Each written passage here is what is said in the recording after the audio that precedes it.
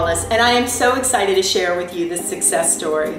This is a house that had been on the market for 6 months with very little activity and no offers.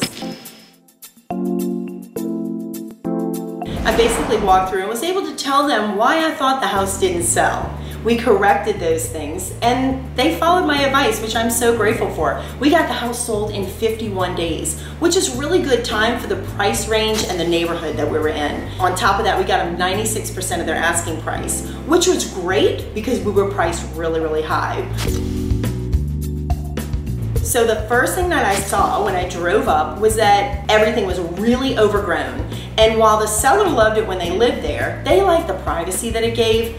But that's not what it took to get the house sold. We had to cut down all the overgrown vegetation, and then we had to put some pretty things in. We added some custom shutters, had them painted a really beautiful dark color, and then we restained the front door and made it dark and rich. So that gave us a ton of curb appeal. We also cleaned off the roof and cleaned the driveway. So that helped a whole lot.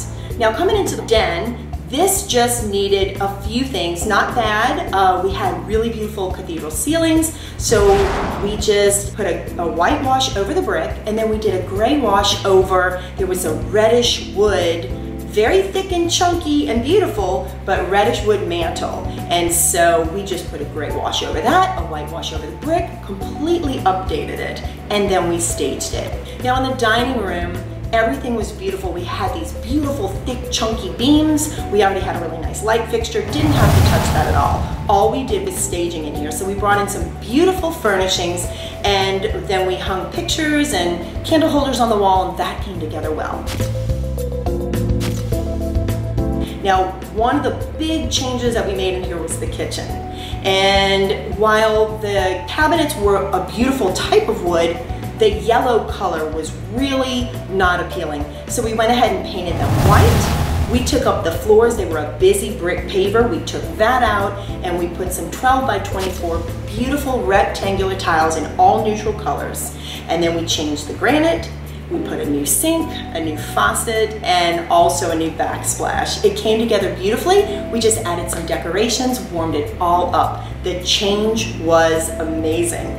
Now the sunroom was one of the best features of the house. I mean, to have that kind of additional space. It was added on sometime in the 80s, and what the owner at that time did was use little 8 by 8 white tiles, and they used a very thick black grout line. I would say 1.5 to 2 inches wide. And what that did was formed a very busy grid, which was visually very distracting. So there was no money in the budget to go put new flooring. So what we did was we took white grout paint and we painted the grout. And that just gave it a really beautiful, kind of like a cobblestone feel, but white on white.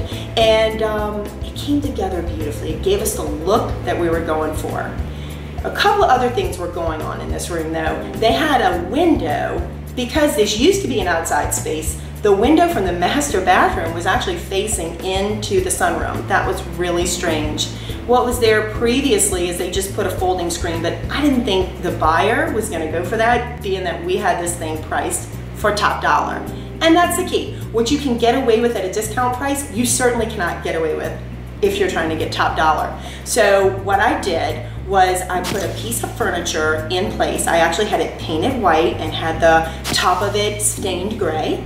And we built that into the wall. We actually took out the baseboard, built it in, and then built a shiplap piece on top that went all the way up to the ceiling with crown molding, and we hid the USB cables behind it, which is really great because that way you can plug your components at the bottom, put your TV on the new shiplap wall, and then not have to see any of the cords. So it went from being a really ugly thing in the room to a beautiful design feature, and that worked out really well. The other thing was we had glass sliding doors that were really very 80s, really needed to go. So what we did to get past that was we put wooden French doors, painted them white, and it became very charming. And then you can just put a Roman shade and hide that, and then it looks like it belongs. So that was a pretty easy fix. Now in the spare bedrooms, we had blue carpet, which it's not the end of the world, but it's taste specific. Again, we are trying to get top dollar. So my recommendation was just take the carpet out. We put beige carpet, it wasn't very expensive. And then you can use anything with these neutral colors. So That worked out really well. Now on to the master, there really wasn't that much that needed to be done in here. We dressed it up with some curtains, we furnished it really well, and we also created a seating area so that people could see there's tons of room in this bedroom for whatever kind of furniture you have. Anything could basically fit in there. Now, the master bathroom was a whole other story. There were 2 individual vanities in a space that clearly should have been one long vanity. We took them out, replaced them with one single shaker style vanity, and then we put the gray quartz on top. We also found some gorgeous tile that looked like distressed wood, but it was ceramic, and we ran it all the way up the back wall. We hung 2 beautiful new mirrors and 2 beautiful light fixtures, and oh my goodness, it came out so great. The feedback was amazing on this room. We also took out the existing tub and the surround, and we replaced it with a new big, wide, tall fiberglass tub. We did a built-in all around it. We had to keep the same footprint because it wasn't in the budget to completely redo everything. But we worked with the space that we had, and it came out really gorgeous, very spa feeling. In the shower, it was that kind of felt like a cave. It had the little door and you walk in and the ceiling's low. It felt horrible. I mean, in my experience, buyers just can't stand that. So we ripped out the whole front wall, we kept the sides and the back, and then what we did was we raised the ceiling as well, and then we tiled over what was existing. So that worked out pretty good, and it came out really beautiful. And then we found on Amazon a gorgeous thick glass sliding door that slides on a rail. So it took something that was so outdated and for not a whole lot of money made it super modern. Lucky for us, we had gray slate colored tile, and so that worked really well with what we were going with, and we didn't have to change that at all. So the whole thing really came together and everybody was just thrilled in the end.